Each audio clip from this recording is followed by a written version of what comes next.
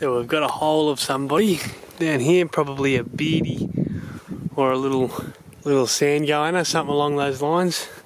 So, set up a good old game cam right here.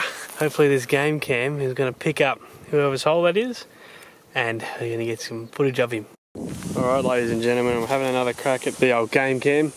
I actually haven't looked at the fork grey footage just yet. We're in the Warcool forest. Set it up there, with that delicious, succulent, scrumptious bit of bone. I'm going to put it against the log there, see if we can get a monitor lizard passing by or something cool. I'm going to leave it on overnight so maybe we can get dunarts or some cool marsupials, maybe antechinus going through. It'd be nice to see something really cool come up and eat this meat. Again, hoping for monitor, fingers crossed. Alright, let's go through some of this footage. We have just the two places, I think. I'm a little bit discouraged because I see that for the Warcool forest ones there's no nighttime ones. There's a few of my stupid head. So let's just start with the fork grey ones. It looks like there's a few, which is good. I think there's going to be a bit of the wind blowing, unfortunately. Hey, that's me. Okay, so I've moved it here. I've hidden it a bit better because I left it overnight. I didn't want someone to come and steal it. And the wind's blowing like crazy. Why did I put it there?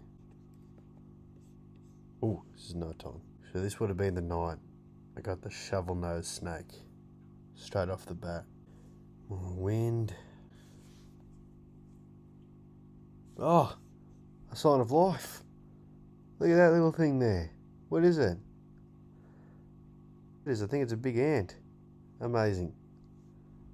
We have life. Does it look like there's more tracks? No, it doesn't.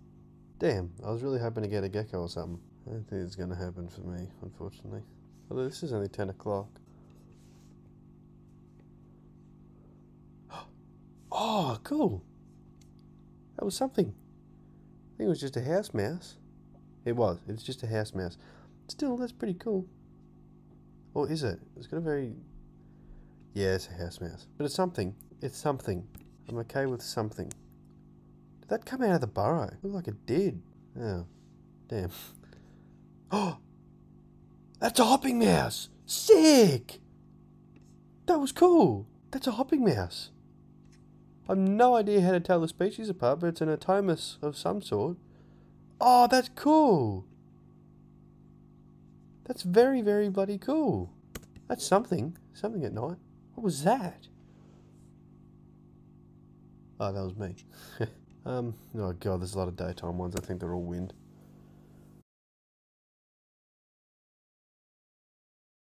So we didn't successfully herp with it at Fork Grey. So test 1 is inconclusive because we did find a house mouse and a hopping mouse.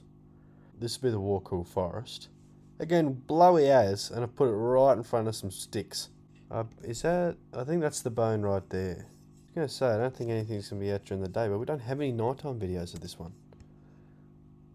I just want a big lacy to come up. So this was 40 degrees this day. Oh, cool. We got a wallaby. That's actually really... I was not expecting that. I thought we were stuck here. That's 7 in the morning. That's really cool. Okay, well, that wasn't a total failure. We got a few animals. They're all warm-blooded. I don't really care about warm-blooded stuff, but we got a wallaby, we got a hopping mouse, and a house mouse.